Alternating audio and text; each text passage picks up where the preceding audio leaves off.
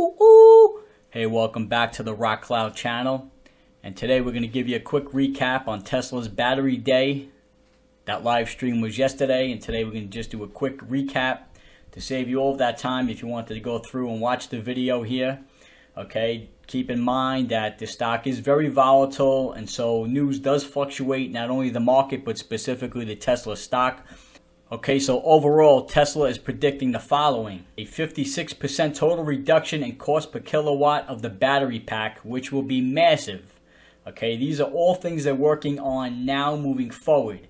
A resulting 54% increase in range for the same size pack. Okay, all massive news right here. A significant reduction in footprint of factories and cost of scaling up production, 69% less investment needed. Amazing. Okay, silicon anodes with higher capacity and lower cost. New cobalt-free cathodes, including very high capacity all-nickel cathodes, okay, without the tab.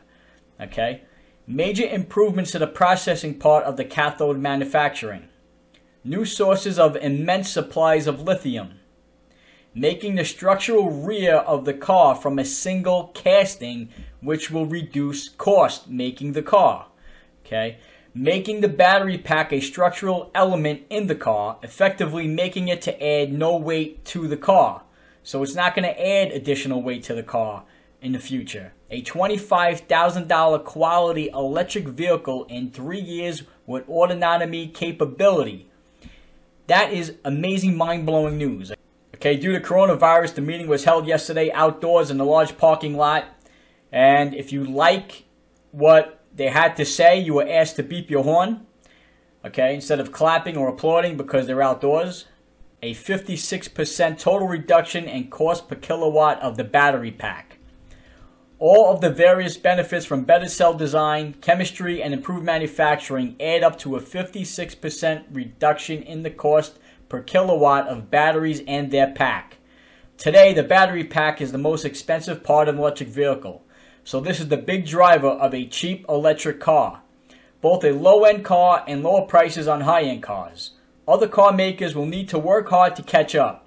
In the rest of the industry, most makers are on the same footing. If they design a similar car, it costs a similar amount to make.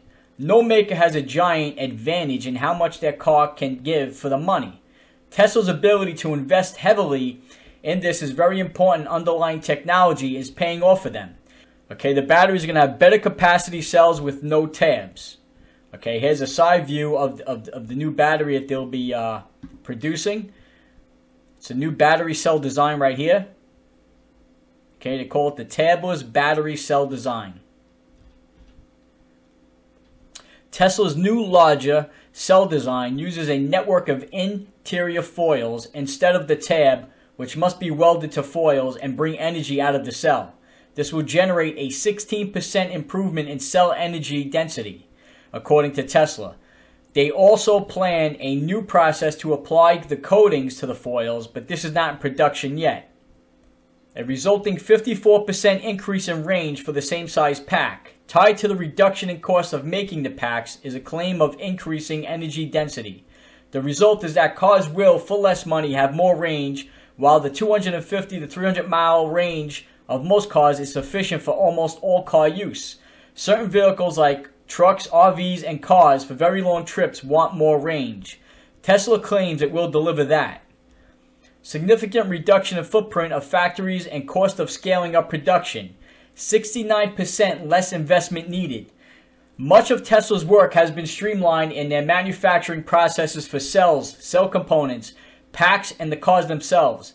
As a result, they predict being able to build factory capacity in much less space and with lower investment and lower production costs.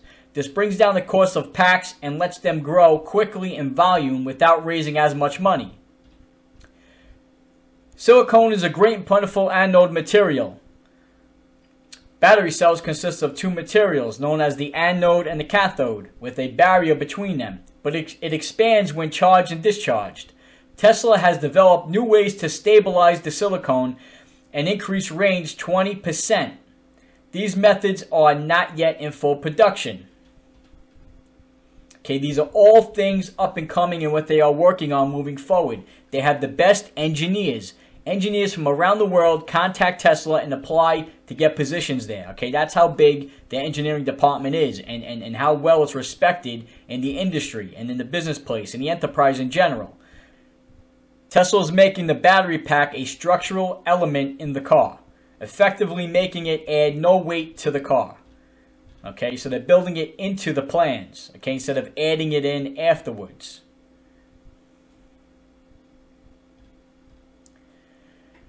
A $25,000 quality EV in 3 years with autonomy capabilities. All this progress together makes Tesla predict that in 3 years it will make a consumer electric vehicle at around 25 grand.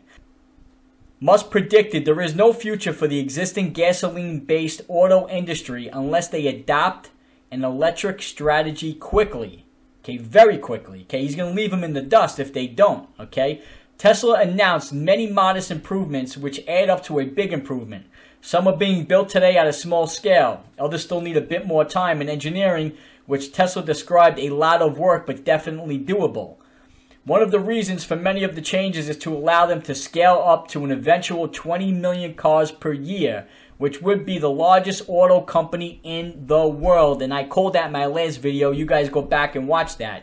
By finding ways to reduce the investment and space needed for factories, they can move faster on their growth goals. Musk predicted it would take 12 to 18 months to start realizing most of the gains announced yesterday and 3 years to more to fully realize them.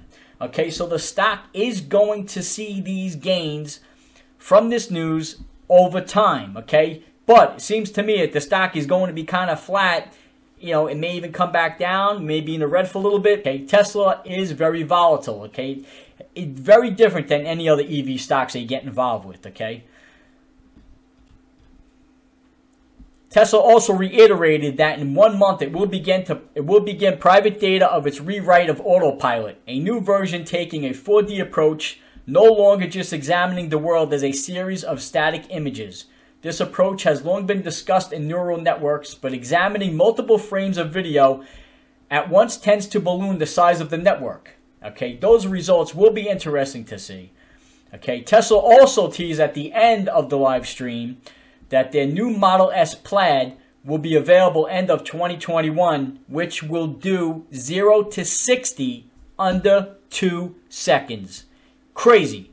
I want to see that. For investors, the total cost reduction contemplated sums to 56%. That would make batteries around $50 per kilowatt hour and enable Tesla to sell a $25,000 vehicle profitably. Okay, Barron's recently wrote, anything below a $100 kilowatt hour for battery cost and enough battery capacity to produce 2 million cars by 2025 would represent a win for Tesla with Wall Street. By those metrics, Battery Day was a success. Absolutely. So it's going to be from now over the next 5 years, okay, before they could get the battery cost cut in half or more than half, okay? And then you're going to see the stock roll. We're going to be chasing it again. If you're an investor, hold, okay? If you're a gambler, okay, you need to get out of the stock. If you're temporarily here, yeah, sure, get out, okay? And you can always jump back in, okay, and take it for a ride, okay? But right now, I think the stock is settling down for investors only. Okay, and just summing up real quick, 384.60 at the time recording this video, TSLA. Hold strong. Let's rock this. Get rich or die trying. Hit me up in the comments. Let me know if there's anything else you want to add to this video or what you would like to see next. I'm out.